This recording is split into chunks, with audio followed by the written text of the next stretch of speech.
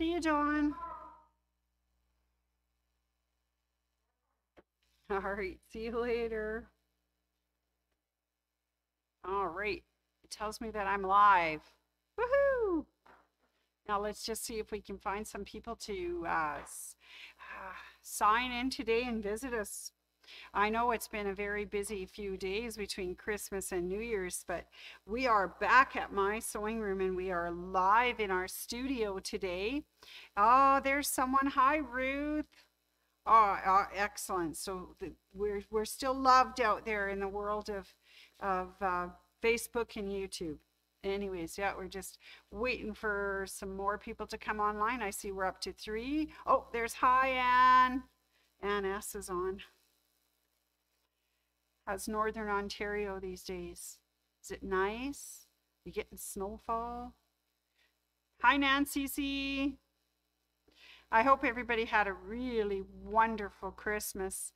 Or as George said today when he came in, happy 3rd day of Christmas. So I get they start on the 25th and countdown. I always thought they started at like, you know, 12 days before the 25th and did it. But anyways, who knows? All right, it looks like everybody's kind of coming online and getting ready. All right, you guys, season's greetings and welcome to Wacky Wednesday at my sewing room. And thank you for joining me, Sandy. And you can join me either on Facebook. Is that my Robin? Robin's on YouTube, or you can join me on YouTube. So that's wonderful. We do that Monday to Fridays on regular days, not holidays, but around 4:15 we come on and tell you all sorts of interesting things and get you up to date. So I do have a few special shout outs to some Facebook friends and YouTube viewers.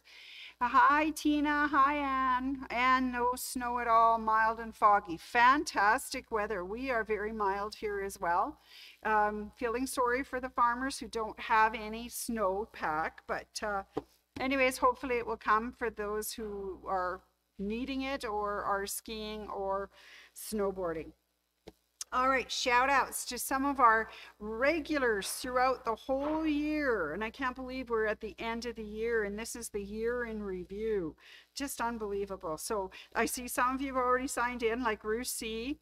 There's Ann L, Sandy A, Nancy C is here, Ann S is here, Michelle G, Loanne F, Denise B, Tina B, Kim J, Robin is over there on YouTube, Carol G, Catherine K, Val S, Annette W, June K, Rose L, Esther R, Donna H, Chris L, and of course to our people with their lovely pets, Mary Z with her Spencer, Oliver, and Olivia, Glenda and Mike and Peanut, Carol, Paul, and Olivia, and then more shout outs to Betty L, Jean and Maui Jim, Darcy B, Sonia, I forgot Sonia, your last name, so you're just Sonia for right now, Carol F, Sheila and Bev, our golden girls, and Irene and Barry.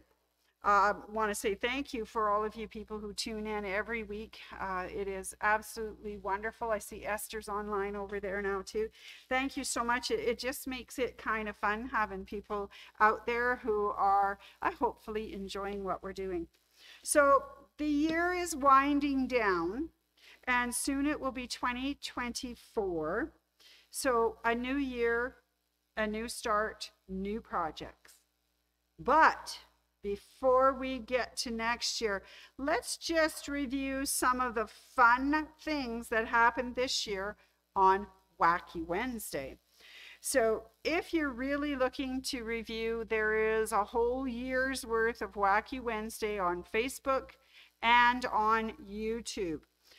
Some of them are only on Facebook because when we did them, we were in a different location and we didn't have the YouTube hookup, but others are on both. So if you missed one of these shows, by all means, go back and have a look. So I have selected 8 of the most memorable shows and characters, and let's get started. Are you ready? Here we go. So to start off the year, of course, we did gnomes because Sandy loves gnomes. But then we decided we better get busy and get something done for Valentine's. So we made the Old Love mini quilt. And our lovely Cupid came to join us for that. And of course, it wasn't the secret, Victoria's Secret angel, who I really, really tried hard to become. It was Cupid Sandy who came and showed us how to make Old Love. So, who has a date? Oh, I'm going to come back to the front. Oh, I didn't come back to the front. Okay, push the button harder. Am I back to the front? Okay, good. Who always has a date on Valentine's Day? A calendar. And how did the coin propose to his girlfriend? He gave her a jingle. Yeah. So that show was filled with making this lovely mini quilt, plus also all of the lovely Valentine's and Cupid jokes that day. Okay, second one. This one just tickled me pink. I had so much fun with this one. This one was a whole month of the chicken. Remember, he came as a chick, he came as an old hen, he came, made some chicken pot pie and some chicken stew with him. But you'll remember the quilt that we made, oops, I need to talk, was the chicken crossing the road.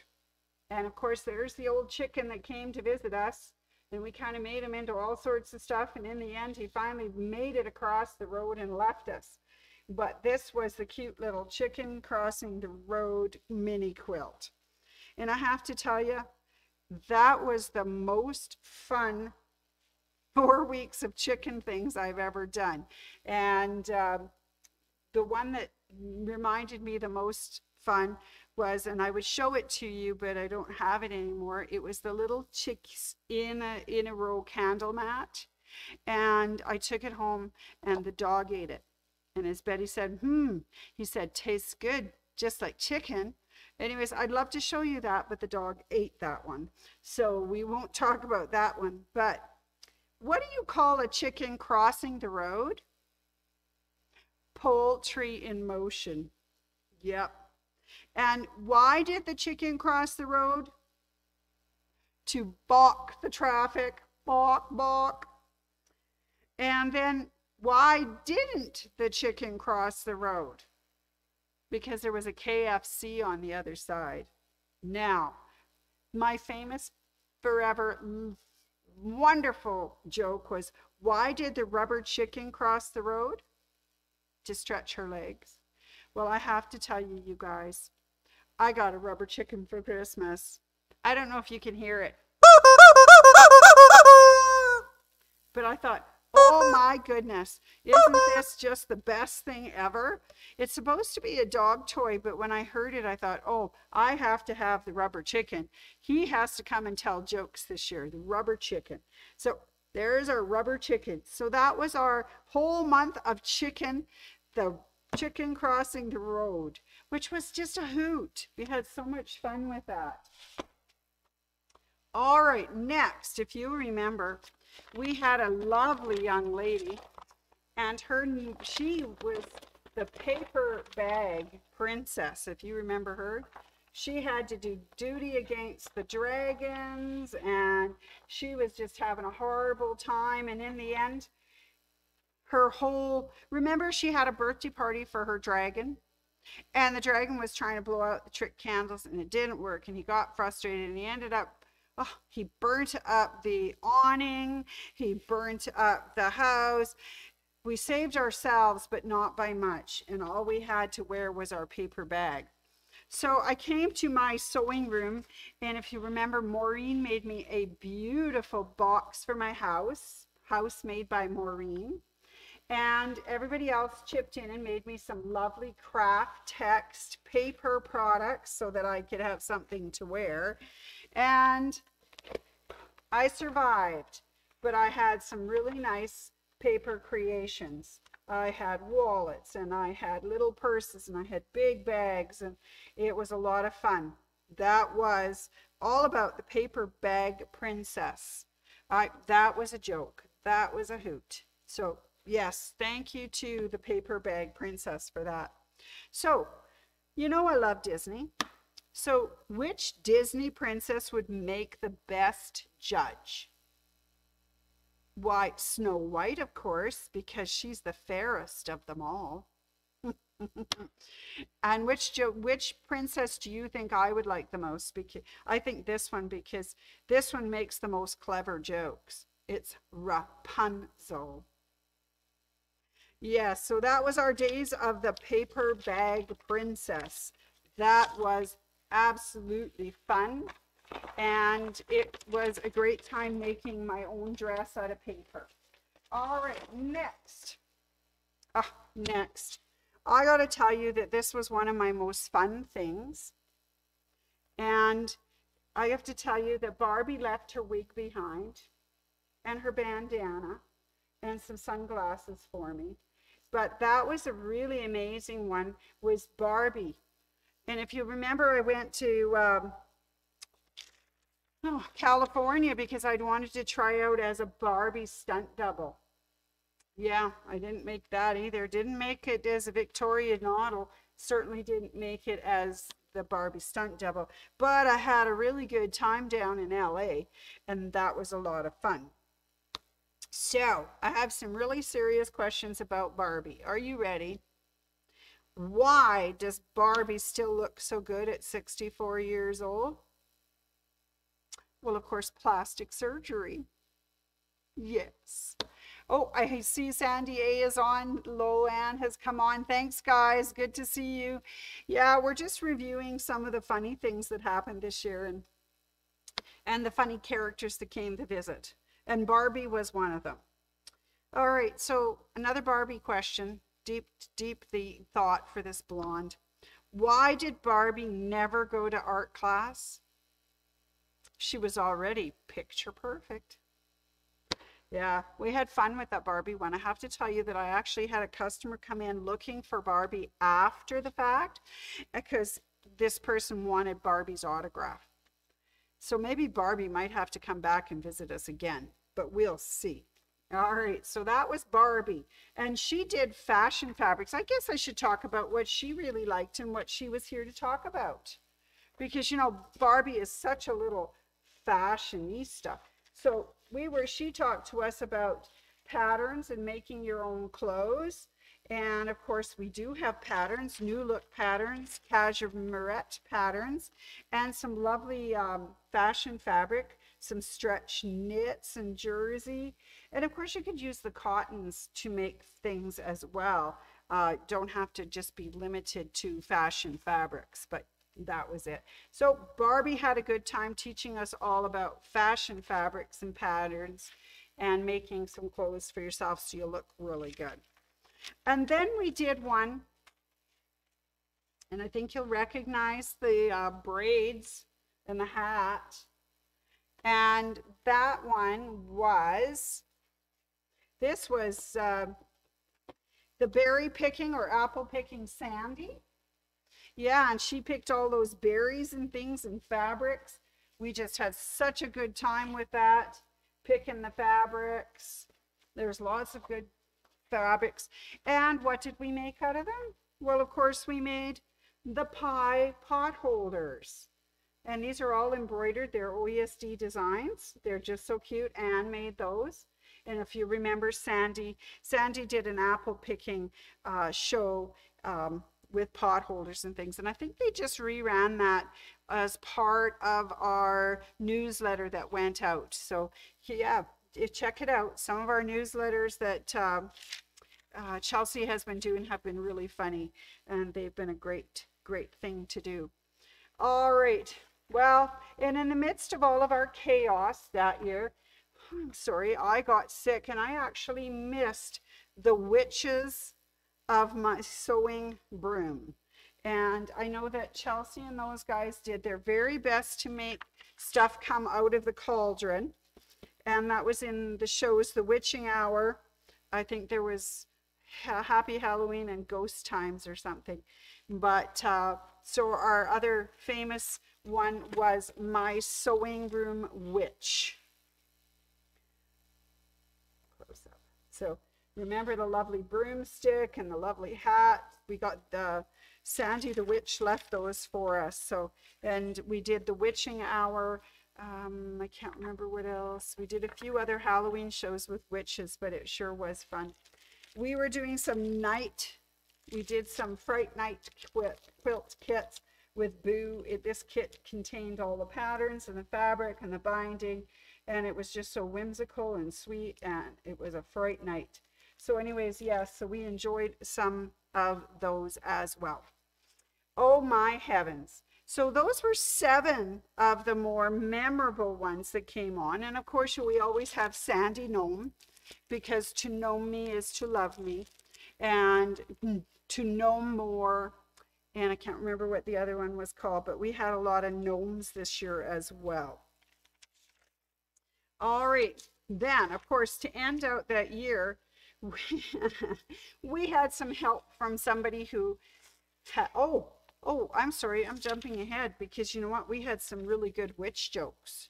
Yeah. What is the problem with twin witches? Well, you never know which witch is which. There's a good play on witch. And what happened to the witch with an upside down nose? Every time she sneezed, she blew her hat off. So I got to tell you that when I was doing this to his review, I came up with new jokes. So the jokes that you hear on the show will probably be slightly different. All right, then we had an infestation, I will call it, of the things. We had Thing 1 come, and Thing 1 helped out making embroidered napkins. Remember that? And they turned out really lovely. They were white stitching on red background. That was really cool. And then a couple days later, Thing 2 came along and showed what happens when you use the wrong stabilizer. And that was not so good. And then not long after that, through the month of December, I guess it was, we did the 12 days of Christmas. And we had another Thing join us, and that was Thing 4, because Thing 4 did 4 meters of fabric. And then a little bit later on, Thing number 9 came to join us. And Thing 9, of course, did 9 nifty notions. And I was really glad to hear that there were some people who actually had the same nifty notions as I did. And it's not that I picked out things that were woohoo, but things that we used in our quilting and our sewing all the time that you couldn't do without. So those 9 nifty notions. All right, you guys, what did the Cat in the Hat order at the restaurant? This is all those Cat in the Hat favorite people's story. 1 fish, 2 fish, red fish, blue fish. I wonder how many of you have been reading that out loud to little ones these days. Hi, Chris. Anyways, that's fun. All right, I know you've heard bad jokes all year. Can you stand one more? Are you ready for one more? Why did the Cat in the Hat pour oil on the mouse?